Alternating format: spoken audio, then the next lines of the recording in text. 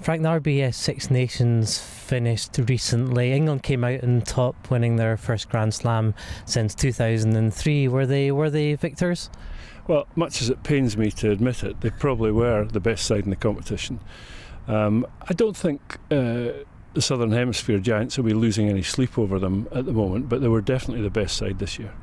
And Scotland finished fourth. 2 wins, probably should have been 3, so plenty of positives in the campaign for Scotland. Yeah, I think they're much easier on the eye now, Scotland. I think they've improved in a number of different areas. Certainly the scrummage, there's no doubt about that.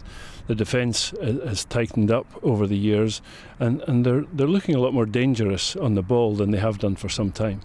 11 tries were scored. I think that's Scotland's highest try scoring tally since the inception of the Six Nations, so that's another positive. Yeah, I think that's really impressive because it's not easy to score tries at international level, and I think we've got a number of quality players now who in combination with each other are capable of doing the special things that you need to do to break the really tough defences in the game today. Stuart Hogg was outstanding at fullback. Yeah, he was, and he seems to, when he came back from the Lions, he seemed to go into the doldrums a wee bit, and likewise at the beginning of this season. But he's back to his best now, and I'm sure he's going to be a hot favourite for a 15 berth in the next Lions trip. Now, plenty of pundits are busy selecting their Lions 15s already for the tour to New Zealand next year. If a squad was being picked tomorrow, which Scots do you think would be in the mix?